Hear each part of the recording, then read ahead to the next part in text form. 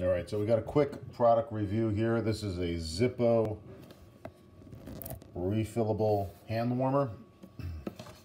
I bought this off of Amazon.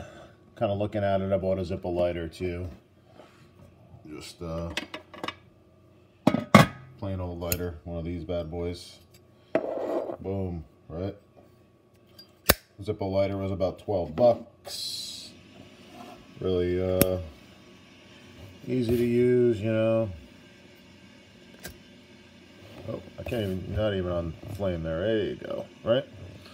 Zippo lighter works great. And I bought the hand warmer as well, because I thought the hand warmer was made in America, but it's not. So that's a little bit disappointing. So on the hand warmer, you got to use this hand warmer fuel. Basically, it's lighter fuel that doesn't smell as much. I guess it's further refined, but this little thing, man, it gets hot. You got here, got it on the gun here, the radar infrared gun. I'm reading like 97. Let's see here, it was actually a little bit hotter with the bag on. I don't know what the hell is up with that.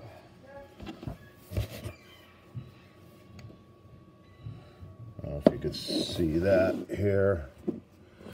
Yeah, maybe you could see that. We're registering about 113 degrees, depending on where we're at with that. So 113, that's pretty close there. So anyway, take my word for it. This thing gets pretty hot. The one thing that was a little bit upsetting was, here's the packaging for it. Okay, that's the packaging for it. Hand warmer. On the site it says it's made in the USA. Well, look at this. Manufactured to Zippo quality standards in Taiwan. Why? Where the hell in the USA is Taiwan? A little disappointed with that Zippo, but either way, good product. And again, here's a shot of what we're registering at. 112, 116 degrees. And that's through the black pouch, so trust me, this thing gets hot. Like the idea. I thought I was going to get more of them, but if they're not actually made in the USA, might as well get the cheaper ones.